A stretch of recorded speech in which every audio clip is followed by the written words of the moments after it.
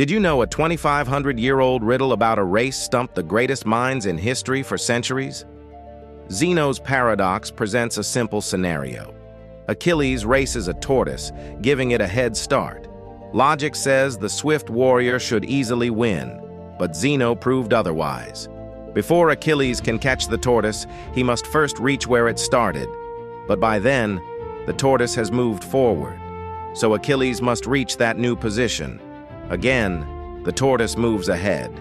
This creates infinite steps, each smaller than the last. Mathematically, Achilles can never catch up.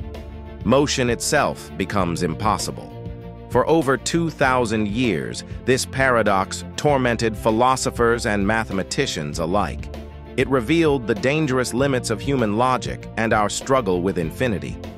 The ancient Stoics would have appreciated this lesson about accepting what we cannot fully comprehend.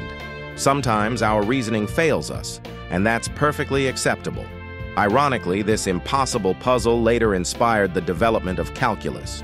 What seemed like proof that motion was impossible actually unlocked modern mathematics, ancient wisdom disguised as an unsolvable riddle.